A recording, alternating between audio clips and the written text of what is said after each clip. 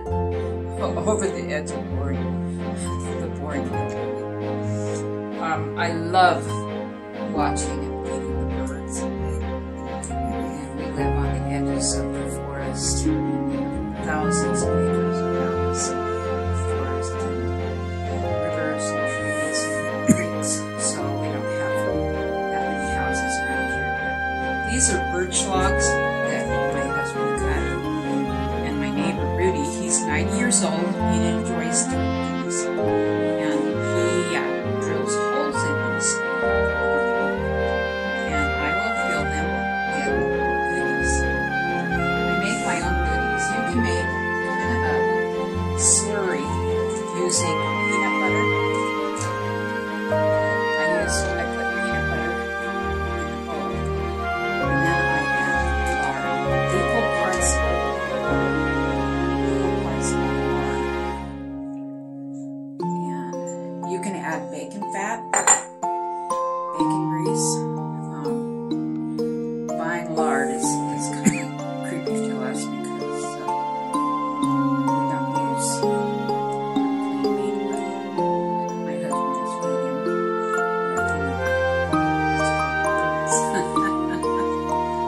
But you can take this. You don't need these fancy logs, but if you want to buy some, it's $15 to ship them. So I would ship 3 of them for $50. But you could probably find somebody to make them cheaper for you. But if you want 3 of them, and that includes shipping, I will send you some $50 for all 3, including shipping. Just leave me a little note. But I think you could probably find somebody to make it for you. And you don't have to buy the logs. What you can do is just smear it on the tree branch of the trees that you have close to your house, where the birds are. And just mix you up this slurry here. Equal parts of lard, equal parts of peanut butter. Makes perfect for smearing on the tree branches. Okay, now I'm going to add dry flour. It can be cornmeal. In this case, I'm using oats that I put through the blender. And kind of an oat flour. Or you can use regular flour. Oh, I have arthritis, so my arms hurt me. So that you can use as your paste. This will get hard when you cool it down. This is warm. So that's perfect for smearing on the trees, and you will enjoy the chickadees, the nuthatches, the juncos. I don't know if the juncos eat off the tree, but we have 2 types of woodpeckers right now. We have the hairy woodpecker and the downy woodpecker. They have the hairy woodpecker is about the size of a blue jay, has red head, as well as the downy also has red head. And the hairy woodpeckers have longer beaks. Now, I took some cat food, and I put that in there. A few freeze-dried blueberries that I had cut up. Some birdseed, but don't add whole sunflower seeds, because some of the birds that enjoy this peanut butter will just swallow that whole without cracking the sunflowers. So I recommend do not add whole sunflowers. Now I have freeze-dried worms in there, if you look. I know it's kind of creepy. Those are freeze-dried worms. They won't hurt you. And in fact, you can crunch them. They're very tasty. No, they're not tasty. I wouldn't eat them. Also, you can get a huge bag of bird feed for cheap. Get the Chick Starter unmedicated chicken feed, and that's what this is. Unmedicated chicken feed. And also a little sugar. They like, and they need sugar. They need the fats. But the woodpeckers that I have, they're out there. They're kind of upset at me because their feeder is their logs. I have logs outside, and the logs don't have any goodies in them right now, so they're kind of mad at me. There's some oats and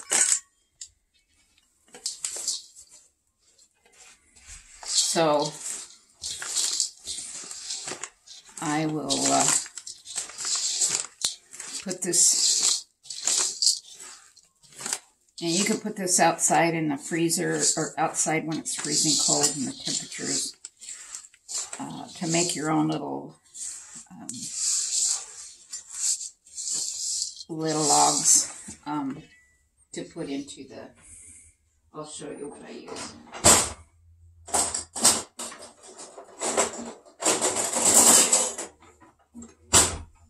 I use this, or a melon baller, and just make this and put this on a cookie sheet. And it's perfect size for putting into these holes here.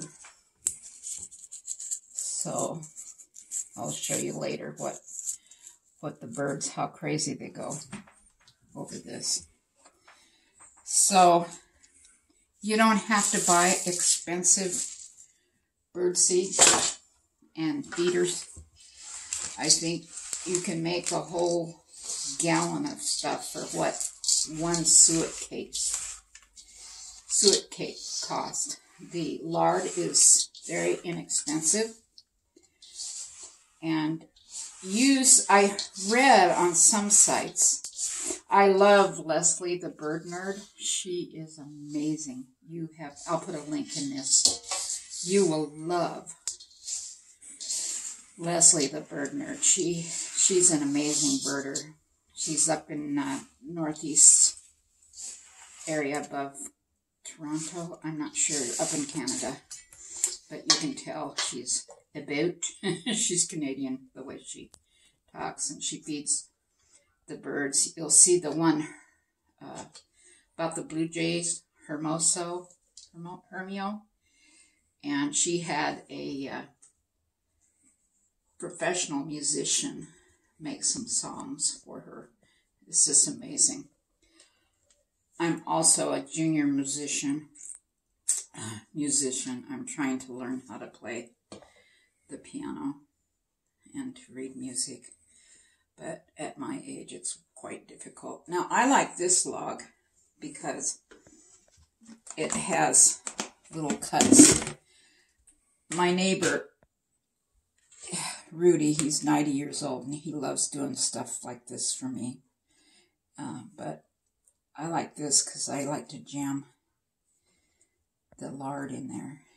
And our little friends need all the fat that they can get, because when it's freezing temperatures outside, some of them, die. Anyway, find somebody to make, just take a tree limb. I happen to have birch trees that I'm allergic to. I'm allergic to birch.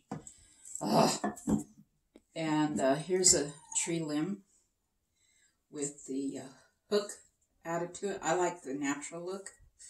And I hang it, put it on pause for a second. We enjoy having this right outside our kitchen window. And a couple of times we've had a pileated woodpecker who is as long as that log. He was as big as that log. But anyway, I'll show you one more thing. Larry, if you'll point over here. These are the longer pine cones, and you can also wrap a wire around them. pipe cleaner, anything to secure it to hang. And you can fill that with birdseed like this. And your mixture here. And the birds will spend hours picking all the goodies out. So, I don't know where you can find these pine cones. The sugar pine cones are the best. They're hard to find here in Oregon. They're more for eastern Oregon. I'll show you a sugar pine cone. Hold on just a second. Here's the sugar pine cones. And they're from the sugar pine trees. Now we have these type of trees just down the street. The neighbor has them. I don't know what kind of tree that's from. I'm not very savvy with botanicals. Can't even speak. Anyway, I fell and I hurt myself really bad, so I'm having a lot of pain. Anyway, God bless you and you enjoy birding. That is untold amount of joy and entertainment at no price, no cost. And God bless you.